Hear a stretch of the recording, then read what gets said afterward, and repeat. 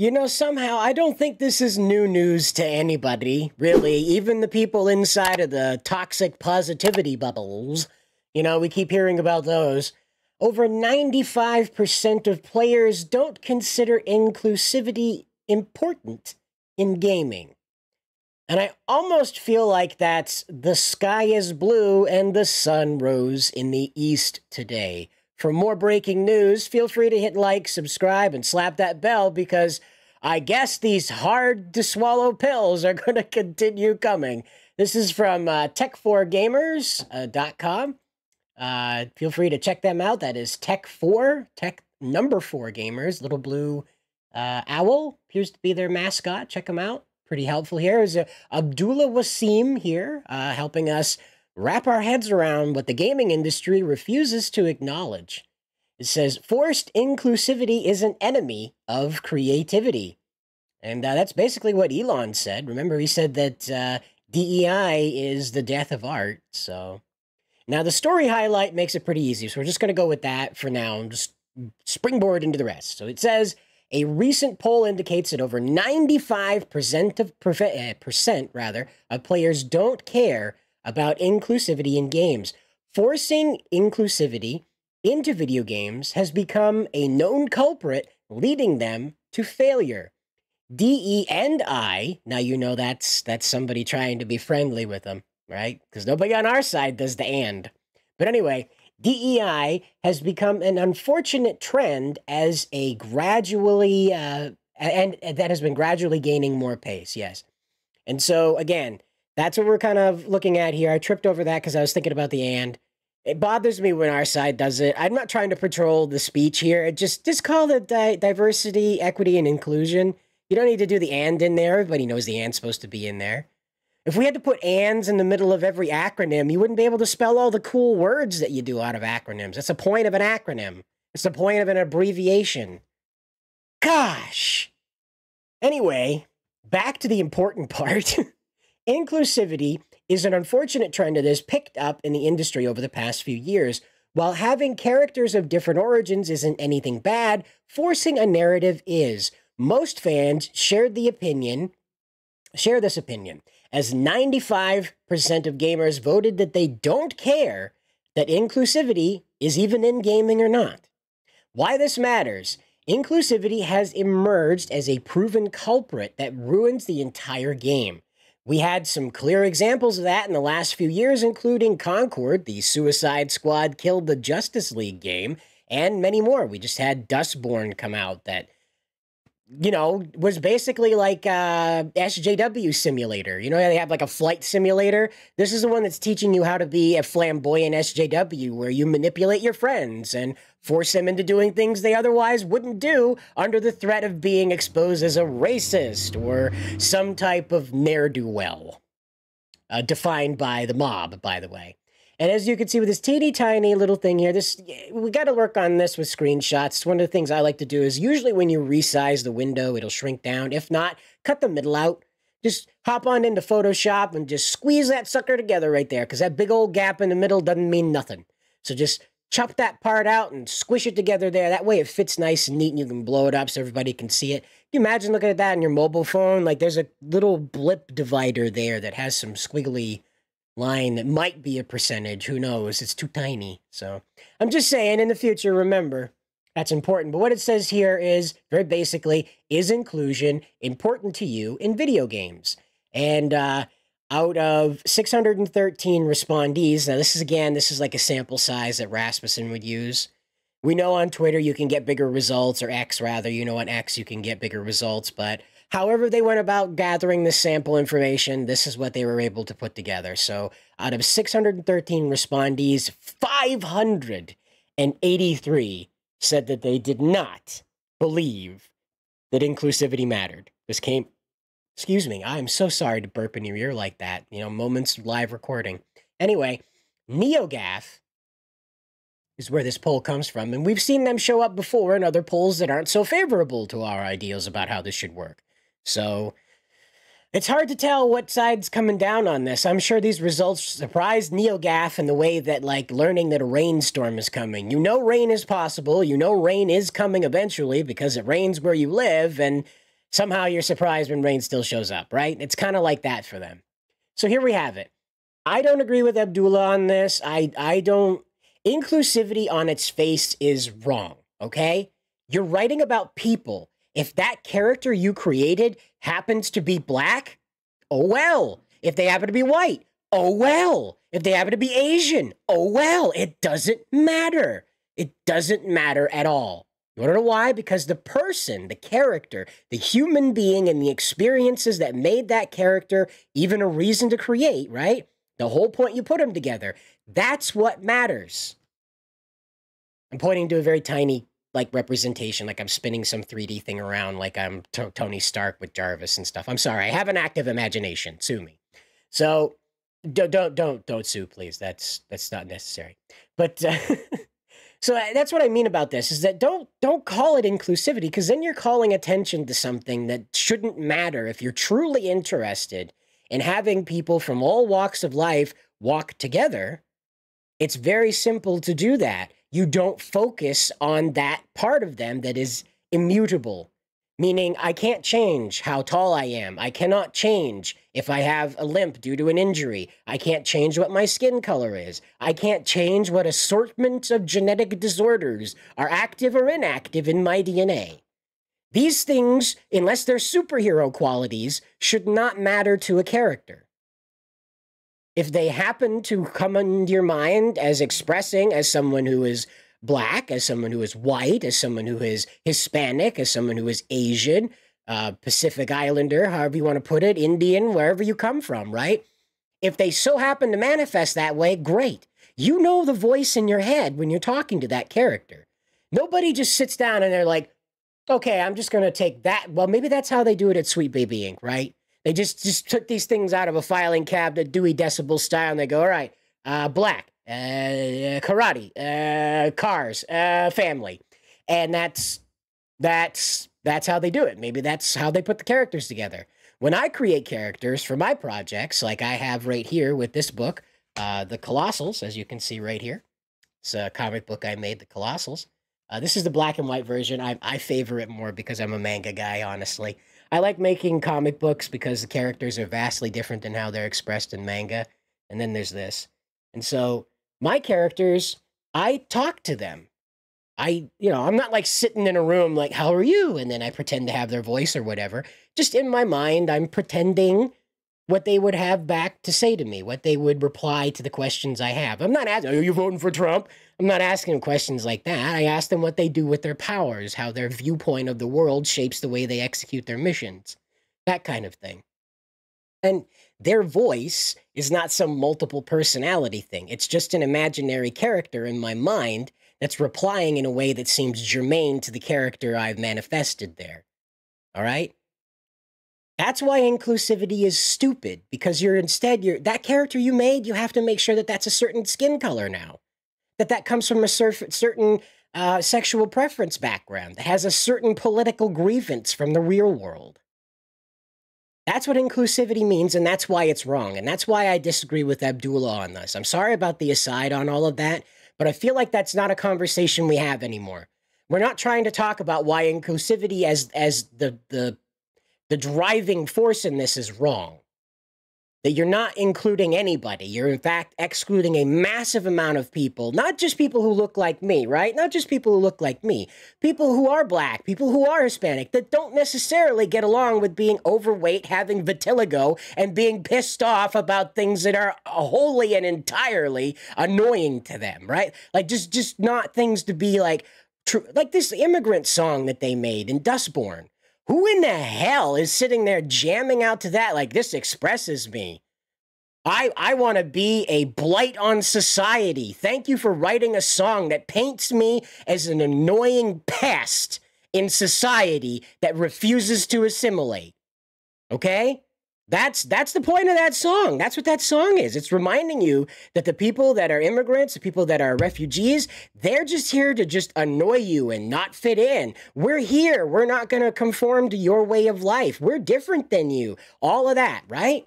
All that. That's what Dustborn's about, okay? That's what inclusivity is in their minds. How many people that don't look like me concern themselves with that? And furthermore, want to label themselves that? Who goes around and like, yeah, I'm a blight on society. What's up? What's going on? I got my bus pass right here. What do you mean? I'm just a blight on society. I still follow rules, bro, but I'm a blight on society, bro. What? Come on. And this is why inclusivity is dumb. Just create people. It's easy. You know people. Build out of that. If the characters you create happen to be white, that's fine. They're just people. Unless you write them to burn a cross in somebody's front lawn wearing hoods and chanting all sorts of nonsense, they're not going to be perceived as racist. Isn't that strange? If you don't, like, frame them as being racist, then people don't think of them like that. They have to go out of their way and be like, hey, wait a minute. Everybody on this team's white. That clearly means they're racist, even though none of the context of the story has anything to do with that. Inclusivity insists that that team has to look like a 90s Gap ad or a Power Ranger team, or you're racist. And then you've defeated the point of inclusivity on its face, as it's supposed to exist, right? So he says, now inclusivity isn't a bad thing at all. In fact, it's always good to see characters from different origins, genders, and races in a game. But what's offsetting is the forced inclusivity narrative that pushes political agendas into gaming. For context, Suicide Squad Kill the Justice League introduced Mrs. Freeze in its last season. The character has a huge history in comics, movies, and TV shows, and has always been Victor Freeze or Mr. Freeze. The idea of changing that attracted a lot of criticism. Now, again, you remember this, and they went all the way, too. They didn't just, like, create a like, Fortnite girly figure of Mr. Freeze with, like, the dome on top, with, the big fish dome that keeps him cool on top. I'm sorry, the coolant suit dome, right?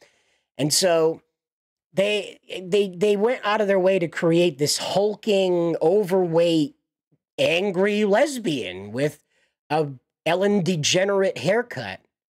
Maybe a 2012 Justin Bieber haircut. I'm not quite sure. It definitely feels boy band. Let's just go there. It just feels like a boy band haircut. But that's not the character that's on screen right now. That's from Concord. I know, you might not know that character. It didn't stick around too long. But it's Truckinator. Yeah, that's Truckinator. So Mrs. Freeze, though, is still married to Nora. And Nora is still a woman. Yeah. I just wanted to review that they didn't say anything in there about Nora being trans. No frozen wieners yet, all right? Sorry. Don't mean to put that image in your head, but now it's there. But anyway, back to the plot here is that what this guy's talking about is, moreover, that the change wasn't that it was bad. Like, again, I don't think a lot of people would have a problem with a gender-swapped Mr. Freeze, right? Let's say that Nora, we've seen this in the comics. Nora's the one that ends up having to be the cryogenic scientist and go into crime and ends up being exposed to the same chemicals that made Victor so sensitive to heat. And thus he had to embrace the suit and put his genius to work doing what he did, in order to cure her. And her motivation was the same. It was just basically like swapping out their names. That was, names and bodies. That was it. And again, that did pretty well. I remember thinking, this is okay. I don't have a problem with Nora caring enough about Victor to dedicating her life to saving him the same way that he did her. I feel like that's like a cake topper. Like, you'd want your wife to do that. I don't see the problem in that gender swap in that regard. But taking Victor and wholesale making him a woman is just weird. I know that, like, a lot of fan art does this and stuff, and it's fun, and it's cute, and sometimes they give him booba, and it's whatever. But isn't that just a little weird? Just do Nora. Just put Nora like that. Are you uncomfortable? Are you comfortable with making a man a woman, but uncomfortable depicting a married woman in a sexualized scenario? Is that the problem here? The respect for marriage of all things? I doubt it somehow. But we got the hulking mass of Mrs. Freeze, which very much mirrored, I think it's, this is Truckinator. I'm not going to bother with the character's name as Concord named her. This is Truckinator. This is Truckinator. And again, this embraces the same mentality of women are not meant to be physically appreciated. It's not even in video games. They are flatly just looking you dead in the eye and saying, don't physically appreciate these women. That's what Mrs. Freeze is. That's what Truckinator here is, okay? That's what the clear point of all of it is. They're not trying to necessarily disgust you, right? That's not necessarily what their first goal is. It's in there, don't get me wrong. But the other thing is that they are wholly and entirely dedicated to breaking the idea that women are sexual creatures in any shape, way, or form. Okay? Because somehow we just can't accept that women are part of the animal kingdom with men. I don't understand, you know, we're 50-50 on this earth, but somehow one side of the equation is completely out of tune with the natural order. I don't get it, but that's fine. People have to find a reason, you know, they got to find a reason to get up in the morning. Apparently destroying nature is just too good of an opportunity to pass up.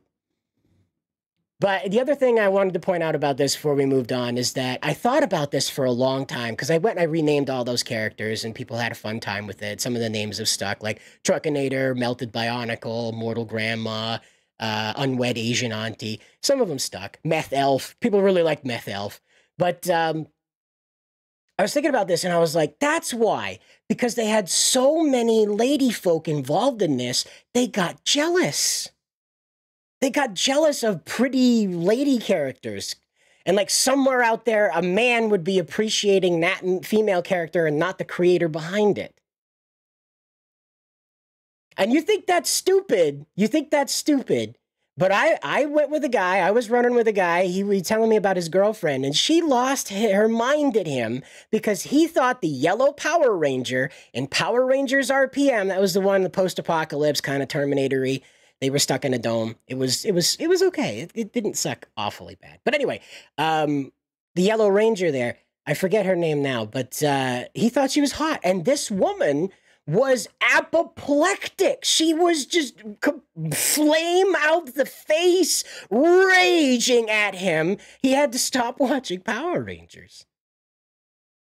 I want you to really think about that statement. A man... full-grown man, grown-ass man, just watching Power Rangers on Netflix. Like, this looks cool. Hey, they're fighting the Terminator. That's kind of neat. Oh, my girlfriend's mad at me because the Yellow Ranger's hot in this one. And you know that time and time again. If you've been with any lady folk in the past and you've had an interest in a celebrity and you express that, boy, don't you get some kind of cold shoulder right after that instead of saying, no, honey, those celebrity women, they get chosen because they're easy. You're the prettiest one, dear. No. That Christina Hendricks lady, she knows what she wants out of Hollywood. I have no idea what's going on under her chin, dear. Sorry, I didn't mean to whack that. But yeah, no idea what's going on under her chin. It's all eye contact with me, honey. All eye contact. Nope, not into any celebrities whatsoever. Yet they'll go on and on about how hunky Chris Hemsworth is, how great RDJ is, how great Chris Chris Evans's ass is. All that. And without flinching, right? So you know who I'm talking about. It's not all women. It's not every last female on the planet, okay? Don't worry about that. I'm not trying to lump everybody together here. But in particular, it's these really snippety ones, right? Really snippety ones that don't like it when you maybe look a little too long at the cashier, huh? Maybe you're being a little too friendly with the gal that scans your peaches, huh? And that's the kind of person that found their way into making Truckinator, found their way into making Mrs. Freeze, found their way into making games, because they can't stand a hot character maybe being hotter than them. This is why it confused me about that Star Wars Outlaws girl. You remember that, right? The actress that played her and why she was like, how dare you want a character to be sexualized? Because she's hotter than the character she's playing. Of course she doesn't want the character to look better. Think about that. That character's never going to age. Nobody's going to play the game anyway, but when you go and take a look at Star Wars Outlaws 20 years from now, if they don't delete it, you know, like they did Concord, but, you know, if you go back and take a look at that 20 years from now, that character's still going to look like that. That lady, not so much. Not so much. Father Time takes a baseball bat to gals like that. So, I'm just telling you, like, if you really think about it, like I did, I was trying to figure out, like, why? What possessed them all to just do this? And I had, oh, yes, you didn't want the women to feel like they were being replaced by fictional characters that in no way are meant to be that, you're not meant to marry Truckinator. You're not meant to. Sorry. There's one guy out there that this is his thing, I assure you. There's one guy out there, this is his thing. Just one, though. There's only one. Forced inclusivity was never a problem a few years ago. Okay, so inside the industry, it may not have been a problem, okay? Definitely outside. As soon as it showed up, it was a problem. Way back before the 2010s even, it started being a problem. Ever since consultation companies like Sweet Baby Inc. emerged, this unfortunate trend has been forced into the industry, ruining many great games and studios. Sweet Baby has a bunch of notable names working with it, including Santa Monica, Xbox Game Studios, Warner Brothers, Ubisoft, and more. The influence is quite visible in their recent titles as well. Square Enix should be appreciated for being pulled out of the list. For whatever reason, Square Enix decided, we're not going to play that game. And that was okay, I guess. You know, maybe they got wind of one of the Sweet Baby Inc. employees deciding that it was hammer time. It was hammer time for the gaming industry. I'm sure you remember this. This just came out a couple of weeks ago, though. But this is a former Sweet Baby Inc. employee. You see right over here, Sweet Baby Inc. on fire. And they're doing their fun little PowerPoint thing because who uses PowerPoint in 2024? Like, what are you doing? Like, if you're in an office environment that's still using PowerPoint, like, seriously, just question what is happening. Anyway, so they got their neat little bullet points here, and they're like, what do we want to do? What do we want to do with Sweet Baby Inc.? Well, we want cooler stories. You know, more vitiligo, more overweight, sassy black women, because black women love to be presented that way. As a monolith, in fact. There should be no other, right? You can't have a black woman unless she's got vitiligo. I'm probably saying it wrong. I'm really not trying to be bad about that. But unless she's got vitiligo, or she's overweight, or she's sassy, or all of the above at once, definitely. Like that one character in Dustborn. That's right. I'll remember the names of these crappy titles for the rest of my life, you bet. I won't remember a damn title that I actually liked. You wait. So it says, well, we want cooler stories. We want a safer world, one without people like me. White men are the most dangerous people in America. You remember. You remember. Burning the games industry to the ground. Well, gosh, that would include Square Enix now, wouldn't it? Why did we get fired, guys? What happened? Why did we get fired? So anyway, Square Enix removed themselves from this. One of Sweet Baby Inc.'s employees admitted they wanted to burn the industry to the ground. Well, I just showed you that part. And then there's, you know, he was explaining there's like big budget games that are destined to fail so long as they continue working with this company. So that brings us to Halo, which was the part of the story that you tuned in for. Now, I'm sorry, this is quite a bit of a setup, but I wanted to make you, like, aware that in light of Halo Studios releasing the trailer that had all these fancy graphics, Unreal 5, ooh, wow. Master Chunk, that's who that is, Master Chub. Chief's put on a little bit of weight. He's, looking a little hefty. Looking a little hefty there. Good old Chief. He's pulling an extra 20 pounds there. And who couldn't forget glowy thing in the middle of alien planet landscape, you know? And, well, hey, there goes a whole truckload of tears from Sweet Baby Inc. on their way to the Tear Refinery to be made into a fine tear wine for you and I. So please feel free to hit like and subscribe. We'll continue to track the tier shipments as they go by, tanker load by tanker load. But back to what's happening right here instead of what's blasting past my house at full speed. Halo Studios released all of this Unreal Engine stuff in their trailer, like, oh, look at this. Unfortunately, a lot of Unreal 5 stuff looks better than this when it's fan-made. This is a studio that made this stuff and decided to show the world, and it's like, yeah, it might have looked cool in 2015, but not now. This is kind of like, This is like a League of Legends loading screens, what it looks like. It doesn't, not getting any, like, next-gen coming soon feeling from it. And the other thing is, it's like, who doesn't remember flood infected glowy thing, right? And then glowy thing on alien surface, like I said, and then master chunk. And it's one of those things, like, I think it was best pointed out by a Halo post here. And so it was Pirate Nation capturing some information from 4chan. Here just a couple days, here just yesterday, in fact. And so this poster says over here, anonymous, good old Anon. And he says, Halo is officially dead. It's got a picture here of Miss Boone. We'll get to know her in just a minute. And it says, Halo 2013, Halo is about Master Chief's personality. Halo 2015, Halo is all about being competitive. Halo 2019, Halo should be an open world live service F2P. 2024, Halo 1 was only good because it had good graphics. Our new game will have good graphics, so it will be good too. Wow. Wow.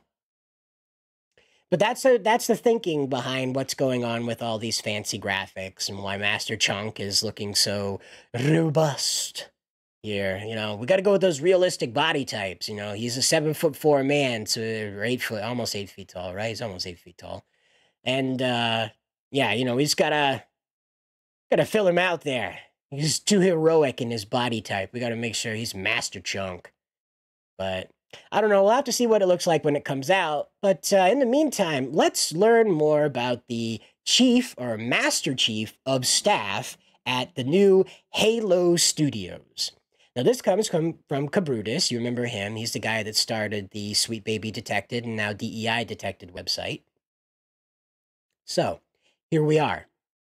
This is Melissa Boone, and this was before she was upgraded to chief of staff. So this is her profile before that. And so she says, here she is, she says, Melissa. All right, so obviously not written by her. It says about, and then Melissa. Okay, so that's cool. So this is Melissa joined Xbox Research in the summer of 2015.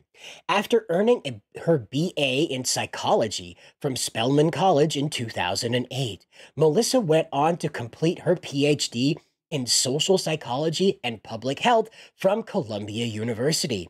Her research in public health focused on how people's social interactions influenced her risk for HIV and substance interactions influenced their risk for HIV and substance abuse, particularly with African Americans and Latinx folks. She didn't use the X, she used the KS there. So, you know, obviously this is dated. LGBTQ plus people and women, but also how these people's personal resilience could be developed and supported to help them avoid poor health outcomes. This has a lot to do with video games. This is a lot to do with video games. I'm glad that Xbox decided that they needed to have this kind of thinking involved with video games. It's going to help. Melissa did a stint conducting market research in video games, which was so fun. It inspired her to take the leap to the games world, not the gaming world, the games world. Woo! Anyway, currently Melissa manages research across several Xbox franchises and experiences, including Ninja Theory, Compulsion Games, Double Fire Studios, and the Xbox Store. She also leads research in diversity, inclusion, and accessibility across Xbox's games and experiences, with a focus on making Xbox a place where everyone has fun. Unless you're white and straight. More specifically, if you're straight. In her free time, Melissa enjoys games of all kinds: video, board, card, and tabletop. I'm going to guess mobile games just kind of left out of there for, you know, consistency reasons, right? I'm sure there's no Candy Crush, 1,000 hours of Candy Crush going on there. Not at all. This is a hardcore gamer. I mean, just look at her. This is a hardcore gamer. That's that lady right there. You know, that's a hardcore gamer right there. She's got the hoodie, you know, with the thing on it. Because, you know, who doesn't wear a hoodie with the thing on it, right? And it's the double color hoodie. It's not even the solid color hoodie, because only lamos wear the solid color hoodie. We've got to wear the multicolored hoodie with the thing on it. That's how they know we're gamers. And then there's just a regular old t-shirt on underneath there because we're gamers. And that's how gamers just gamer, right? I feel like there was a costume department that was like, oh no, what are we going to do? What does a gamer look like? Quick! So we'll go back here. We'll find out what Melissa does in her free time here. And so when she's not playing all these games, because she's part of the games world, you know, the games. And when she's not mashing buttons, oh, wow. You want a button masher running things. Bidding 5 and a possible. I'm not sure what that means. Bidding a 5 and a possible. I'm not sure. Is that like some Temu talk? Is that, I don't know. I don't bid impossible, I guess. Or trapezing through the forbidden realms. You can find her curled up on a rainy Seattle morning reading fantasy or speculative fiction. What the? Or anything, really. Listening to music or out enjoying the great outdoors of the Pacific Northwest. Look at all that had to do with video games. Look at all that passion for video games. Look at all that. I grew up playing all this. I was inspired to get into games by this. No, it was just a well-paying job, bro. It was just a well-paying job. But you might wonder, like, you know, you heard about some of that psychology mumbo-jumbo. What went on at Columbia University? Well, she has her PhD in socio-medical sciences and sociopsychology, so that's neat. Helpful for video games. She's got a BA in psychology. Also helpful in video games. She was a director at Minds Matter for writing and critical thinking. Okay, that's got something. She's got a writing coach. Okay, that's cool. She did that. That's neat. And then, okay, so she was a user researcher. Oh, we saw that in her profile, right? Okay. And then she was a principal UX researcher. I'm assuming that's like a user cross-platform thing. That's what that's most supposed to mean. And she says, I manage a team of researchers covering many of Xbox's first-party games, services, and devices. I've worked on a little bit of everything, keenly invested in research on diversity and inclusive design, and efforts to bring more diverse voices into the games industry. The games! It's so, I just understand it as gaming, the gaming industry. What's the matter with that? Is it now some kind of phobic thing to call it gaming? Is that excluding people who don't gaming? They're not the gaming type. They prefer they're the games type. I'm the gameser. That's what I do. I'm the gameserist. Anyway. And then all of a sudden, from principal UX researcher, formerly user researcher, all the way up to chief of staff of Halo Studios. Wow. Wow. And that was April 2023. Congratulations. Yeah, just about a year ago. And then they come out with this and show us, like, in that time, we've managed to put Master Chief into Unreal 5. Most of us can just do that in an afternoon, but it took them about a year, a little over a year. So it's good for you guys, just doing stuff with your time. But you know what else is cool? Taking a long time on video games, bragging about all the inclusivity. Pronouns are apparently pretty cool to Melissa, because there you go, there's some pronouns. And thank goodness her opinions are all her own. Otherwise, I don't know what we're going to do. Oof, the big oof, the yikes, the yowzers, the yuppers, whatever the soy boy inflection is now.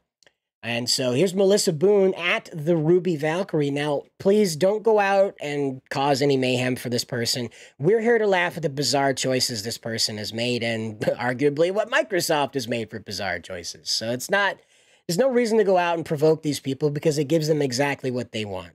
A reason to go out and complain. We saw this with Moses Isley, or Moses, whatever the hell her name was there, from Kenobi. As soon as somebody sent her something negative, could have been sent from Disney's own people just to provoke the conversation. Then, of course, there was that one character there. I forget her name that sent that one about skin color. It was legitimate. Anyway, that weird one. I forget her name. But anyway, they jump at the opportunity to make that about race rather than the conversation at hand. So just don't bother. Don't provoke this person. If you see this screen name out and about, avoid it, I guess, you know, but just there's no reason to give this person what they want. And so this person is saying this. Melissa says this. She says, "Hi, I'm Melissa. I'm a user researcher at Xbox. I've been in the industry for 3 years. Currently, I work on Minecraft and also on diversity, inclusion, and accessibility in gaming. I studied psychology at Spelman and got a PhD in psychology at Columbia. Hashtag Black Game Dev Weekend." I don't know what any of that, like, I don't know how psychology helps you make video games. I don't. I don't. You're not dealing with something. Halo, to begin with, Halo's not a game that's meant to challenge your philosophies. It's not meant to challenge your worldview. It's, you know, if you really tear the veneer back on Halo, it's the Iraq-Afghanistan war in space. Think about it. What's Master Chief doing? He's fighting a theocracy. That theocracy is, you know, pretty motivated. They've got some people there that are pretty invested in what the Covenant's up to, right? Pretty, I can't say the word on YouTube, but you know what I mean. They go kablooey, you know? Got some of that going on. Then you have, like, you know, a prophecy, and then you have external forces that have a greater technology influencing things, causing trouble. Then you have an exiled group that just comes out of nowhere and starts creating trouble for the USNC. Yeah. So that, you know, I'm not sure how psychology really helps, because you're not sitting there trying to psychoanalyze Chief. It's pretty straightforward. There's aliens that think their God is commanding them to do things, and they've done something that is inexcusable by any God's measure. So, you know, I feel like it's pretty straightforward. We don't need it's like a PhD in psychology to kind of render out what the conflict is here. But, you know, far be it from me, I guess. I'm not one of those people that sits around trying to psychoanalyze video game characters. It may surprise you to know that Sonic does, in fact, like chili dogs, kisses human girls for whatever reason, because that's weird, and doesn't want to be with Amy. There's really not much more to that. Oh, and he likes to go fast. Most importantly, he likes to go fast. You feel free to psychoanalyze all that, but at the end of the day, that's it. Sonic's a cool guy, likes his friends, and that's about it. Psychoanalyze it if you want, but that's it. We'll move on, though, because, again, along with Melissa's introduction into this, there also is going on with the Halo Infinite. Now, you remember with Halo Infinite, things were going really great. Everybody's super excited about having a Fortnite-style arena shooter kind of player versus player situation. First-person shooter, Halo arena battle game. I played a little bit for a little while. It was kind of fun. I got bored of it because, like, I'm the guy that likes to look at stuff. I like to go into video games and look at things. I'm the boring player. I go into Minecraft. I just look at stuff. I don't create a lot of mayhem. You know, and that's, you know, so I'm a different kind of player than who they're aiming at, but they definitely missed the mark as they went forward because, again, all these rainbow skins became available just like they were in COD. All these different diversions into celebrating all the LGBTQ and inclusion holidays started becoming the focus of the account. What a surprise. Along with Destiny, along with Bungie, all these characters started losing their minds about Trump and all these that. So, you know, you see how this is going. And then we go out into the wild world of sports here, right? We go out into the wild world of what's going on with this woman. Remember her pronouns. And guess what? Well, check it out. She's a supporter of that guy. Now, I get her opinions are hers. She's got her own private social media, and she's doing what she's doing. But I don't know. I feel like that might not be what you want to do. Just saying. Given the world and the way that it exists today, it might not be what you want to do. I'm just that guy, though. Okay, I'm purposely being vague so that YouTube doesn't know what I'm talking about without analyzing the page. So we'll see what happens. We'll see if this video gets dinged because we said naughty things. So anyway, you might be like wondering, like, okay, so that's just her, right? Obviously, there's people who work on these games that actually care about Halo. You'd be wrong about that. This is one of the producers that works on this game. Apparently, this is a creative designer. I haven't been able to independently verify that. This guy's kind of locked down his stuff a little bit since everybody got feisty with him. But apparently, way back last year, this fella, who is now the producer in Halo Studios, had this to say about guns. He says, I honestly don't think I could work on a game that glorifies fantasy, glorifies or fantasizes modern guns, COD, Battlefield, RB6. I've had moments I've struggled with Halo, but the weapons and world is pretty sci-fi, which creates a large enough separation from reality. Yeah, this guy's afraid of guns and he works on a Halo game. Let that sink in for a minute. Just try to picture going to work every day if you're afraid of spiders and you happen to work at Spider Inc. And all you do is just touch them. And they're just around all the time. They're just hanging in your face like, what's up? I'm a spider. You just got to live with that, even though you're arachnophobic. Huh? Seems like that wouldn't be a place you'd want to work, right? You know, you wouldn't want to be a place where, you know, you wouldn't have to spend like 12 hours a day in a place that just it pushes all your buttons, right? Makes you fear for your life, makes you think about death, question the philosophy of other human beings, you know, the legitimacy of their lives and whatnot. Probably wouldn't want to hang out there. But, you know, Nick, he doesn't think like that. Nick's got different ideas about the world. Let's go on and find out more about what Nick thinks. Nick wants to make sure that all those people who lost their jobs at Bungie, which, by the way, were mostly the administrators, the HR people who were basically forcing all the agenda. Yeah, Nick's like, yeah, why don't you come on over here? Why don't you come on over and be part of our group? You could join Halo Studios. You come back to us. Right, because Bungie was originally the Halo creators, right? So, but we also note that Nick here, he's got his views are also his own, and he's got his pronouns there. Those are vital. But you can see right here, it says producer at Halo, and you'll note that he has the pride flag, the trans flag, and the flag of Palestine there. So. You know, by their colors, you'll know them, right? By their colors, you'll know them. And, you know, even Jeremy got in on this, right? Even Jeremy got in this. And he's like, the next Halo update is going to be a Fortnite map, right? You're just going to, next Halo game is just going to be a Fortnite map. But this, again, is probably just a screenshot from when Chief joined Fortnite. And I don't know, guys. You just have to ask yourselves, right? You have to ask yourself, at what point do the video games matter to anybody in these corporations?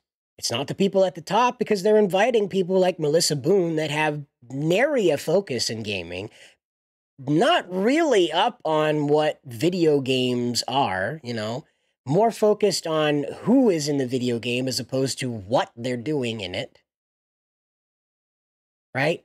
And their bosses are aware of this. This person's boss is aware of this. Her boss knows, put her in that position for that reason. It's not like she hid it at any point that that was her focus.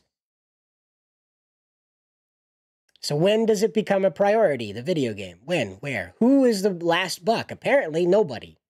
Apparently, it just might just be just like what happened with Assassin's Creed, where there's nobody at the wheel. They're just doing things. And stuff's getting put together, and there's nobody there to say, hey, don't do that, or hey, put that over there. Nope. Could be like that. Could be like Concord, where everybody's just a pleasant little ball of sunshine and nobody says no. Nobody questions anybody's decision. And so a game that makes zero sense, looks terrible, and rips off so many other plot lines of vastly superior franchises disappears in 2 weeks, right? Remember, it just disappeared in 2 weeks. So I don't think the new Halo game is going to be anything to write home to mom about. I don't think the new Halo game is going to be anything other than a tour of pretty vistas. Like, ooh, look at how those trees look so real. Ooh, look at how that gun is so scary looking because the guy who designed it is absolutely petrified of projectiles. So, whatever though, this video's gone on long enough, ladies and gentlemen. Feel free to hit like and subscribe, and as always, good luck out there.